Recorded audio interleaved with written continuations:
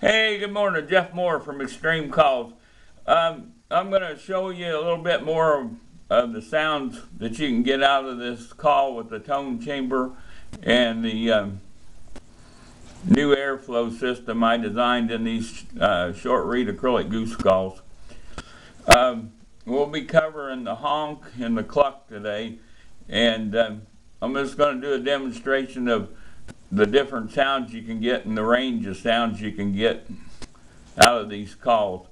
So you can take these calls and you can blow them clear, or you can blow them like older geese, and all you have to do is raise your tongue or lower your tongue. So I'll give you a little demonstration and then we'll talk a little bit more. I'll start out with the honk.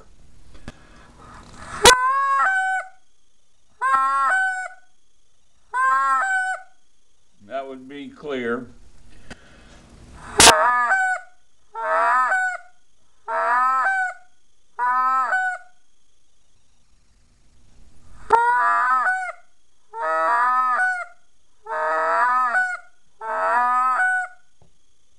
That would be older geese. Now on the cluck, you do the same thing. The reed will break over on its own, but you can raise your tongue or lower your tongue and change the pressure, and it will. You can make the sounds of the young geese and the old geese same way on this.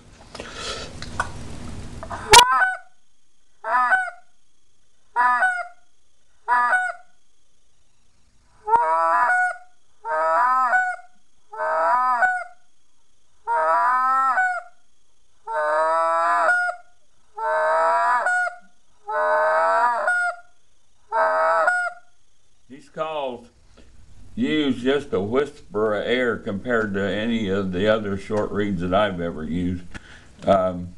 You can take and just barely put a little bit of air in them and you'll get the reed to break over. Like I said, these calls are patent pending.